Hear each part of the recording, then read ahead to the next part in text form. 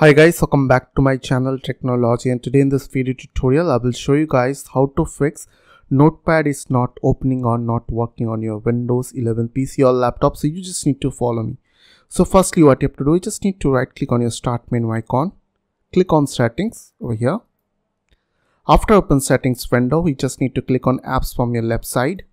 On your right side you will get an option called default apps over here. So click on that. Now on this window, you just need to search over here .txt. Okay, so type over here .txt. Now click on the search button, and here you will see the default apps for txt file. So in my case, as you can see, it is showing VLC media player. So what I'll do is I will click on this arrow button over here, and after that select here Notepad. Now click on set default. Once it will done, you just need to click on apps once again, and now click on installed apps. Now search over here Notepad. Okay, so now click on this three dot button over here, click on advanced option. Now here you just need to click on terminate, then click on repair. After that, click on reset.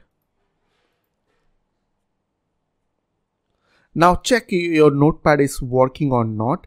If still your problem is there, then I will suggest you to uninstall and reinstall Notepad on your Windows 11 PC. For that, you just need to click on this uninstall button over here.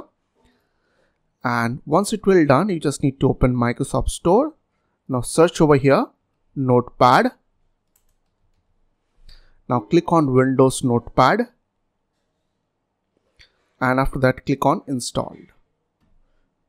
Once it will done, you just need to restart your PC and it will fix your problem.